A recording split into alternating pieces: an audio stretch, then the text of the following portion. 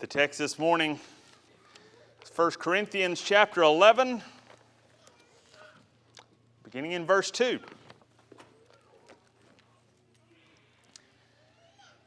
Now I praise you, brethren, that you remember me in all things and keep the traditions just as I delivered them to you. But I want you to know that the head of every man is Christ, the head of woman is man, and the head of Christ is God. Every man, praying or prophesying, having his head covered, dishonors his head. But every woman who prays or prophesies with her head uncovered dishonors her head. For that is the one and the same as if her head were shaved. For if a woman is not covered, let her also be shorn. But if it is shameful for a woman to be shorn or shaved, let her be covered. For a man indeed ought not to cover his head, since he is the image and glory of God. But woman is the glory of man. For man is not from woman, but woman from man. Nor was man created for the woman, but woman for the man. For this reason, the woman ought to have a symbol of authority on her head because of the angels. Nevertheless, neither is man independent of woman, nor woman independent of man in the Lord. For as a woman came from man, even so man also comes through woman. But all things are from God. Judge among yourselves. Is it proper for a woman to pray to God with her head uncovered? Does not even nature itself teach you that if a man has long hair, it is a dishonor to him? But if a woman has long hair, it is a glory to her, for her hair is given to her for a covering. But if anyone seems to be contentious, we have no such custom, nor do the churches of God. The word of the Lord. Thanks be to God. Let us pray. Father in heaven, we thank you for your word. We pray that you would open our hearts to receive what you would say to us through your Spirit. May the words of my mouth and the meditations of our hearts be acceptable in your sight. O Lord, our rock and our Redeemer. Amen. Amen.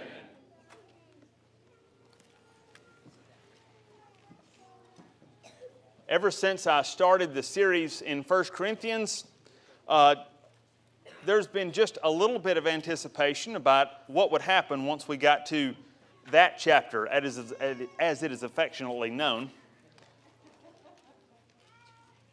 These verses, 15 verses we read, one of the most contested, interesting, and unique passages in all Scripture. And I personally, in 15, 17 years of preparing sermons, have never come across a series of verses outside the book of Revelation with as many contradictory perspectives from various commentators, not just on the whole thing, but on individual verses. So if you have an opinion from one end to the other, you can find 5 guys who agree with you and about 400 who don't. So just know that there's always people who already think what you may think. Now, this is not to complain about God's Word, but to say that anyone who believes he has the final word on this passage is probably lacking in humility. Some of the greatest commentators in our tradition admit their ignorance on certain portions. One of my favorite quotes is from the Geneva Bible of 1599, who, when it comes to verse 10, which says that a woman should have a symbol of authority on her head because of the angels, the Geneva Bible says in its notes, "What this meaneth I do not yet understand." When I read that, I thought, somebody else. There's somebody else just like me. And that's not the only place where you can find people who say, I'm really not sure. But just because there's mystery doesn't mean we say, well, because we don't know, we can just ignore it. It's God's Word. So we dig into it. We strive to learn. But I want to say also in introduction, in a passage like this, we must beware because everybody's focused on what? Should you wear a head covering, or should women wear a head covering or not? That's what everyone gravitates towards. And the Apostle Paul, actually, he is saying in verse 2, when he says, I praise you that you keep the things I've commanded. He's already talked about this previously to the church at Corinth. This is not the first time. So this is further explanation about the principle. But we can easily ignore the things that he is saying here, the greater point that he makes, which is that you have simultaneous hierarchy and also mutual dependence between men and women, both of whom are submitted to God. So we can distract ourselves from what he is saying with the one thing that we want to know. So be aware of that. And then one more thing. I'm going to actually start in verse 16, because that's an important verse for us to consider.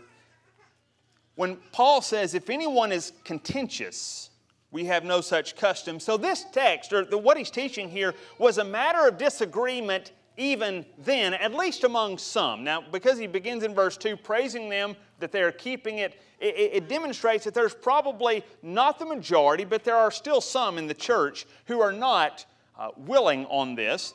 And he says that it's not, for him, if someone's contentious, we're not going to press this. It does not rise to the level of importance that the following passage of Scripture, found in verses 17 through 34, that's communion. This topic is not as important, he's saying, as communion, because when it comes to people eating and drinking unworthily in the communion meal, he said there's people who die because of that. So there's nothing about people dying in these first 15, in these 15 verses. So, whatever your perspective is, it's not worth giving your life over. Okay?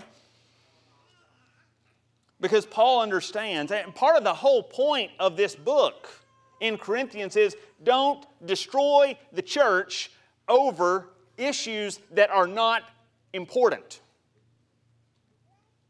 And you find this throughout the book. And one of the principles also that he speaks of in chapters 8 through 14 is it's all about gifts. It's all about people practicing their gifts. And when they're practicing their gifts, every gift that God gives, not just the specific what we know as the spiritual gifts, but we said in chapters 8 and 9 there's the gift of Christian liberty. In chapter 10 there's the gift of the sacraments. And Paul is saying that all the gifts that God gives, they can be used in the wrong way and in the wrong fashion. And if you use the gifts in the wrong way, chaos is the result. So all these chapters, 8 through 14, that are all about using gifts properly in a way that edifies, that builds up the church. So I want to give 3 principles that we will consider in these verses.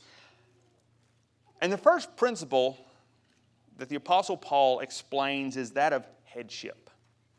The first principle is headship in verses 2 and 3. So again, Paul commends the church for following the teaching he gave at a previous time about, with regards to head coverings. But here again, he explains the reason behind it. And you can see when he starts in verse 2, now I praise you, this is contrasted with verse 17. Verse 17 is when he starts talking about communion. In verse 17, he says, now in giving these instructions, in other words, now that we're talking about a different topic, that is communion, I praise you not. So, verse 2, I praise you. In other words, high five, good job. You guys are, for the most part, keeping as you're supposed to. And then verse 17, I need to deal with something here. I can't praise you about how you're practicing communion.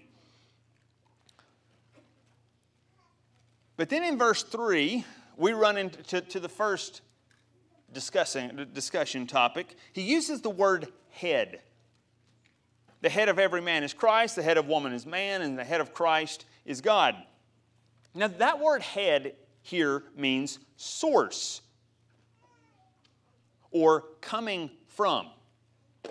It doesn't mean the one who is domineering, the one who is greater in being than another. Because what happens if you say that when he says that the head of Christ is God, if you start saying that the Father is superior in essence to the Son, you're in the middle of a really ugly heresy there. So you got to be careful how we view these words. So it means source. So here's another way that we can say what Paul is saying in verse 2. Adam, or man, was formed by Christ, by the Word. Okay? He was formed from the dust of the ground by the Word. Then Eve, or woman, came from man, right? She was taken out of the man. And then Jesus, in His incarnation, not in His eternal being as God, but Jesus in His incarnation, He was conceived as a man by the power of the Spirit. You following me?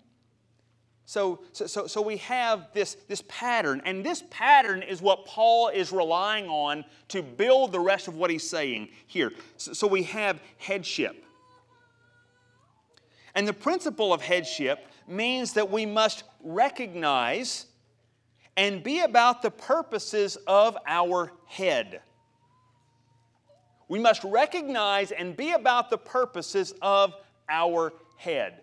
I mean, I will go ahead and tell you this passage is clearly, undoubtedly, one thing we can say for sure, it is teaching submission. One of my favorite quotes that I came across was by a man he's a German, pretty good theologian, but he's quite liberal, and so he doesn't believe he actually would have to follow what the Scripture says, but he's pretty good at saying what the Scripture says. And he said something like, this passage is requiring submission. Our submission to God and a wife's submission to her husband. I don't like it, and I don't agree with what Paul says, and I think he's wrong, but that is what the passage says. I'll take the honesty where I can get it. I'm fine with that. Not fine with it. You know what I mean. Jesus, we read in Scripture, came to do the will of whom? The Father. That's Scripture. Jesus came to do the will of His Father. Men are called to do the work of Christ, to fulfill the work that Jesus came and did His work, and we're called to imitate Him. And then a wife is called to aid her husband in his calling. Now, yes, she's called to honor Christ as well, but it is not God's intention that husbands and wives work at contrary purposes while both are claiming to serve the kingdom. Have you ever seen this before? It happens. When people, and again, it's not only in a marriage, that's why the actual Greek words, in some translations it says husbands and wives, others men and women. But we have to be careful not to just single out only in the home here, because that's not what, Paul does not say that. So anyway, the first principle is headship. But the second principle we see is that of honoring our head. The second principle is honoring our head, verses 4 through 6. The one who does not use his or her gifts within the ordained limitations that God places dishonors the one you are called to serve. So, every man praying or prophesying having his head covered dishonors his head. So, if a man goes about using this particular gift in a way that he is drawing attention with his covering, he's drawing more attention, Paul is saying, to himself when his call is to direct attention to God. I've told pastors before, especially young pastors, that if you stand up in front of the congregation and people notice you more than they grow in the knowledge of the God whom you serve, you're doing it wrong. And part of Paul's point is we've got to be careful that we don't become glory hogs. So then he says, the woman who prays or prophesies with her head uncovered dishonors her head. Now, he's not talking about this head, talking about, again, her source, the one that she is called to serve, her husband or her father. At this point, things can start to unravel if we forget to situate the passage again within the larger context about what Paul is saying. Again, he's talking about people using their gifts. Now, there were certain people who were using their gifts. People had gifts back then that we do not see in the same way today. Now, we're going to talk a lot more about that when we get to chapter 14. But it is important here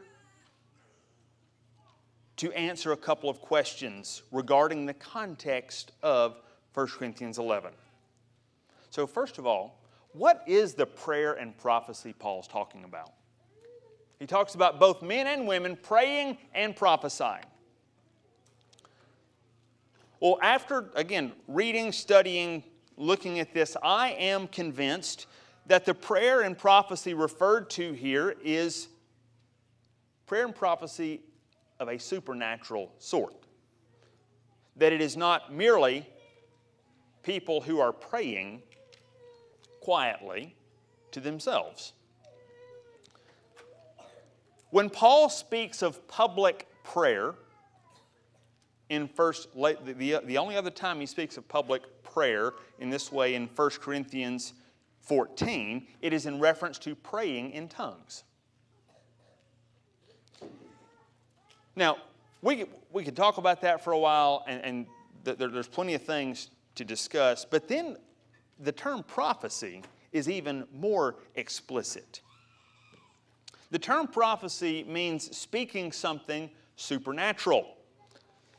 And it is throughout the New Testament, over and over, it is seen as exercising a supernatural gift. It's not just someone speaking publicly as I'm doing right now. So we can see in a place like Acts chapter 2, verse 17. Not doing very well in my sword drill right now. Acts chapter 2, verse 17. This is actually, Peter is quoting from the prophet Joel. It shall come to pass in the last days, says God, that I will pour out my spirit on all flesh. Your sons and daughters shall prophesy. Your young men shall see visions, and your old men shall dream dreams. Okay? Now, he's not saying that you're going to have a lot of preachers who show up. Okay, that prophecy from Joel is specifically referring to what would happen to the church when the Spirit came.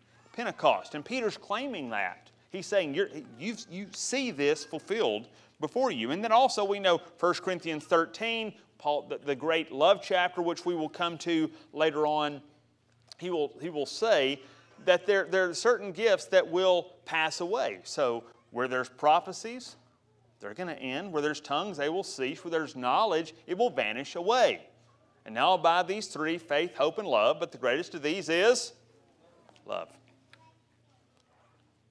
So again, and then in chapter 14, there's a lot about speaking prophetically there, which is in the way of something that is supernatural. So that's the prayer and prophecy, I believe, is a reference to the supernatural gifts. But then the second thing, and this is something, again, where people may have questions, but the second question we must answer is, where are these gifts practiced by men and women?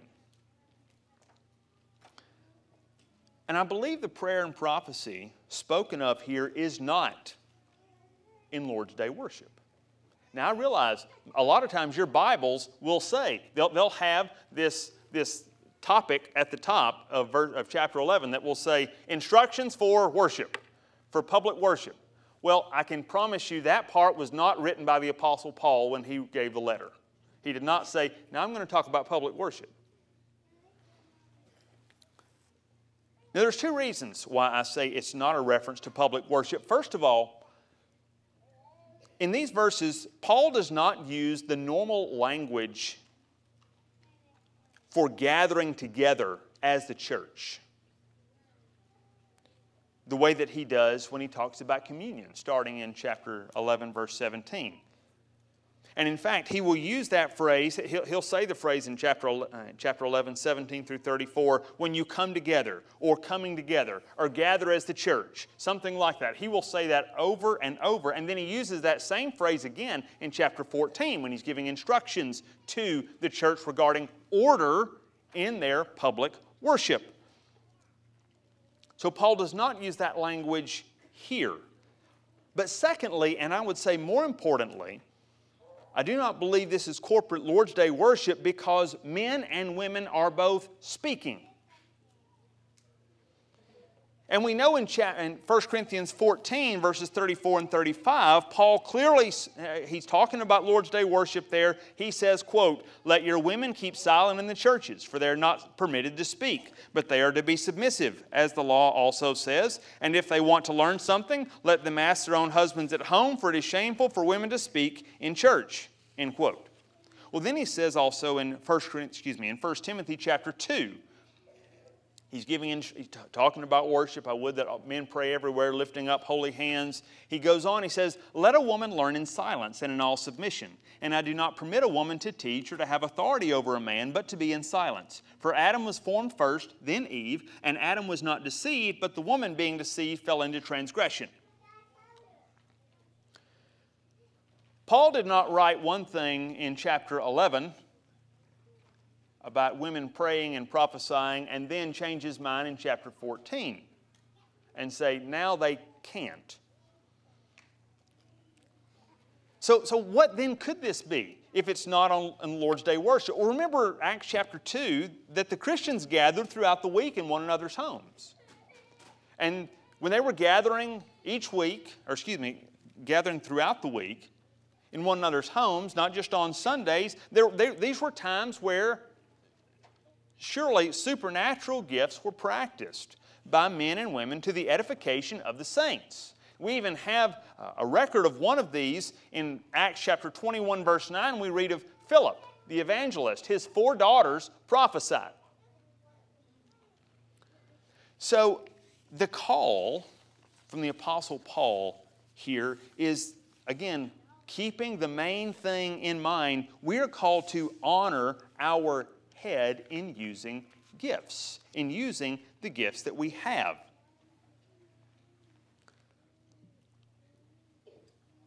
Now, kind of as a subcategory of honoring our head, he gives reasons for this in verses 7 through 12. So this is not a principle, but these are just reasons for the reason for honoring our head. And Paul says that the reason for honoring our head is that when we do so, when we honor the one who is, in a sense, our source, we reflect glory. Verse 7, "For a man indeed ought not to cover his head, since he is the image and the glory of God, but woman is the glory of the man.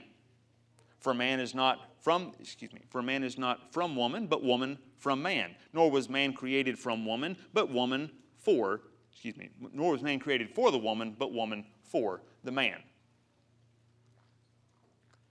We honor our source, the one we are called to serve, not by promoting our own glory, but by reflecting glory towards the one we are called to honor.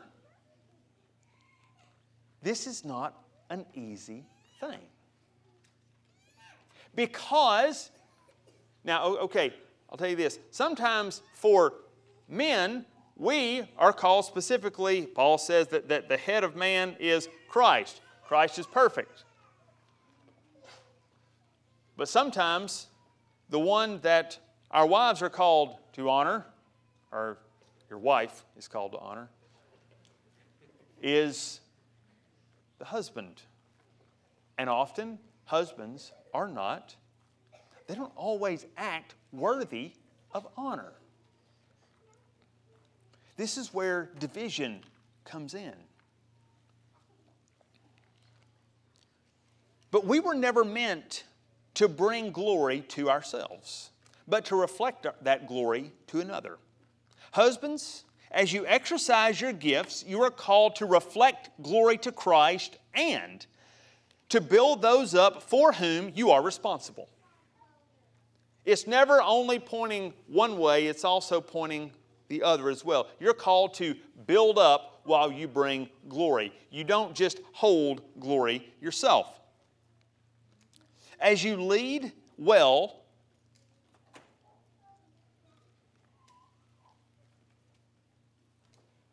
you bring glory, you receive glory from your wife and honor Christ.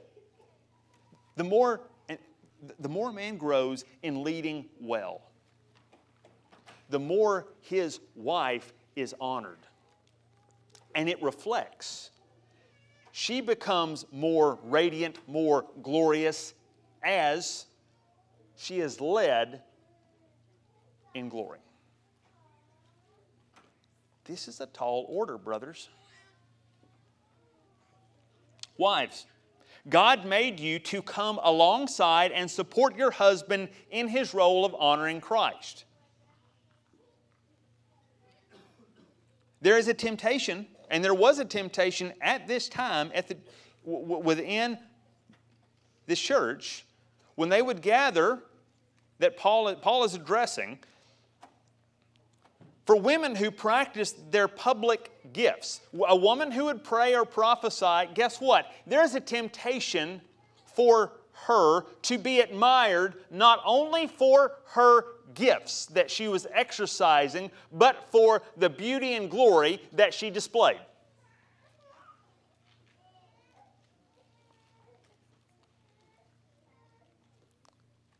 Particularly long hair. Now, you can read for a while about how hair was viewed a little bit differently in ancient times. It was seen as something that would, we'll just say, for many, the longer a woman's hair was in the ancient world, the better wife she was considered to be.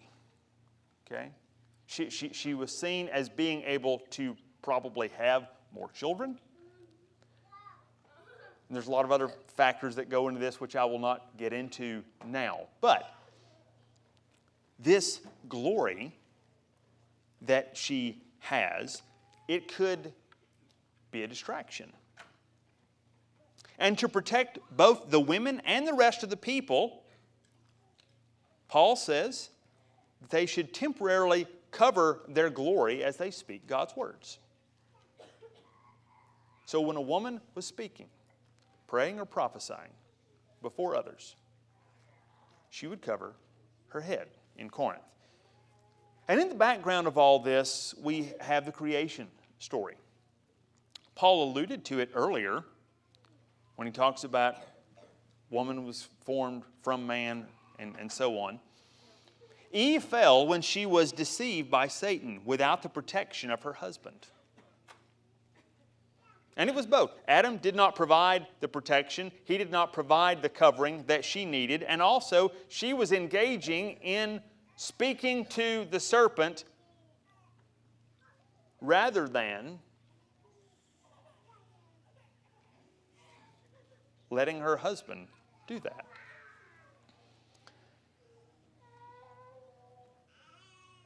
Men and women, boys and girls, you are not made to honor yourself, but bring honor to God and to those God has placed over you. Proverbs says even a child is known by his doings, whether his work is good and whether it is right. So kids, when you act, whatever way you act, when you act a certain way, you are always reflecting on your parents. When you honor your parents, when you do what your parents tell you to do, you are showing, you are giving a type of glory to them. You can say, this is not fair. That's the way God made the world. It's not fair that we get salvation through Christ. That's also the way God ordained. the world. Same way, wives, you demonstrate you project glory towards your husband. I mean, it just happens. You can't say, I refuse to do it. Well, you can, but that's going to show up too. So either way, it's going to happen.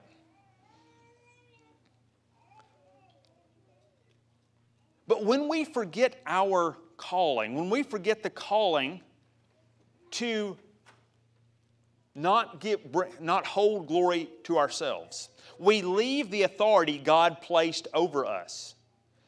And we become vulnerable to the enemy just like Eve was vulnerable. And she dealt with an angel. That famous passage, women should have a symbol of authority on their head because of the angels. And often we just think of the good guys. Gabriel and Michael and all those other angels. And yes, they are, but there are also other angels at work, and they're not all good guys. And the fact that the creation story is in the background throughout this text, I do not think that we can ignore the other angels who are present as well. Just as Eve was tempted when she left the covering of her husband. That temptation exists for all of us. Refusing to demonstrate your submission to authority makes you more vulnerable to enemy attack. Now here guys can think, this is pretty good. I'm the authority of my wife, and Jesus is my authority, and He's not going to say... Well, He does, but you get the point, right? It doesn't work that way. God has placed other authorities over us as well, brothers. And in all that you do, whether in your job, whether in the church, whether in the public sphere, you demonstrate your submission to authority in your actions. So don't make yourself vulnerable to the enemy's attacks. Well then, after seeing a little bit more of the reason for honoring our head, we come to a third principle here, and that is that wisdom is necessary in this matter. Wisdom is necessary. Paul says in verses 13 through 16, judge among yourselves. So he takes an interesting turn. He doesn't often tell the people, you need to think about this. You need to make a judgment on this. It's not purely rhetorical. He's not saying, yeah, all the smart people are going to be on board. No, he's saying you are called to judge well here. Is it normal for a man to wear long hair? Is it proper for a woman to pray to God with her head uncovered? And I would be remiss here, pray for me, I'm going off script, but if I left out the modesty element as well, because that is also within this passage. John Calvin famously argued in his commentary on 1 Corinthians 11, he said that the covering, and yes, Calvin believed that women should cover in public worship. His reasoning was, he said, that it is largely because once you leave off head covering, more immodesty will follow, and eventually they will expose, and he just fills in blanks that I won't fill in here. But for him, it's modesty. And Paul, in 1 Timothy 2, will also refer to the importance of modesty. So I just want to keep that principle in mind when you are reading this, that maintaining modesty is part of our calling as well. Now, is it normal? Again, does not even nature itself teach you that if a man has long hair, it's a dishonor? Don't you even understand this just by looking around in the world? Or then what about if a woman is shorn? Now, we're not just talking about short hairstyles. We're talking about something that is a very close cropped haircut. One that is purposely intended to be less feminine. Is that normal? And Paul says to both the answer is no. Normally, women would demonstrate their femininity with their hair, which he says is their glory.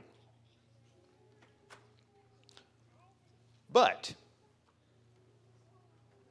they would cover it, and at that time in the church at Corinth, when a woman was praying or prophesying, when they were meeting during the week. Now there is an allowance, though, we remember in the Old Testament, for men with long hair. What was that? Nazarites. So is Paul contradicting the Nazarite vow? Now I can tell you the answer is no, because if you read Acts, Paul took a Nazarite vow once. Did he believe he had to? No, but it was available. It was possible. It was something where a man would allow his hair to grow out. He would not touch certain things. He would not drink certain things because he was giving himself to becoming a temporary holy warrior. He was going in a different form for a short time for a particular purpose in God's kingdom. Now, a woman who publicly speaks in praying or prophesying is doing the opposite of a Nazarite. She is covering her glory. She is covering her hair because she is temporarily taking on a role that was largely given to men. Because while we do read of women at times praying and prophesying in Acts, the large majority of this is men. That's natural, but Paul, again, God is not stingy with His gifts.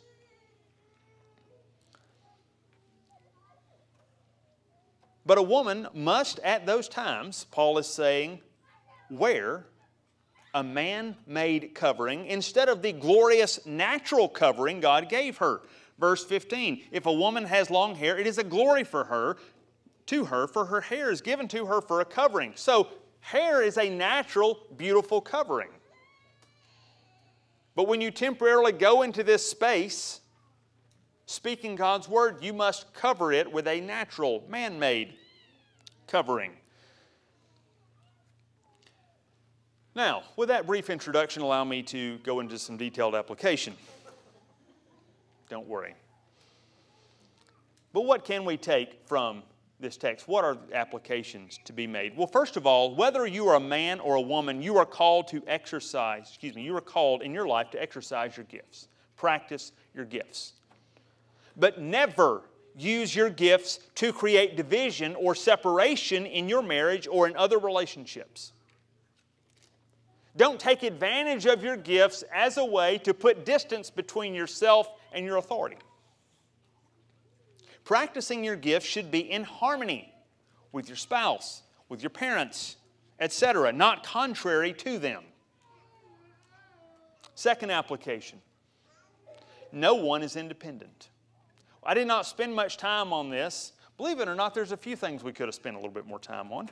But we were made, Paul says, from one another and for one another. Though Paul does talk about how the source of man is Christ and then the source of the woman is the man, later on he will say, he's kind of explaining that we should not be too high-minded with this.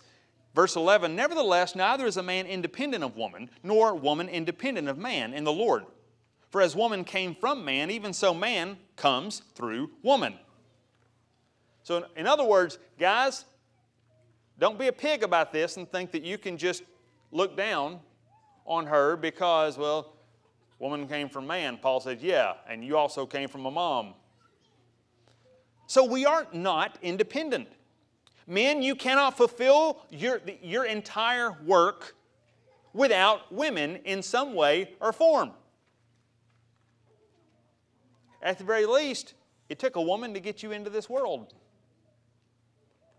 And all of us in this room rely, whether you're married or single, you rely on women, and women who exercise their spiritual gifts. But also, women, God made you to need the help of men as they help in your calling. You cannot do everything on your own. We are stronger when our gifts are working together. Number 3, the third application, and this is especially to men, do not ignore the wisdom of women. It was expected in this time that Christian women in the ancient world would have wise things to say. And that is something we should continue to expect. Wisdom in Proverbs is personified as a woman who speaks. Remember Deborah, Miriam, and Philip's daughters.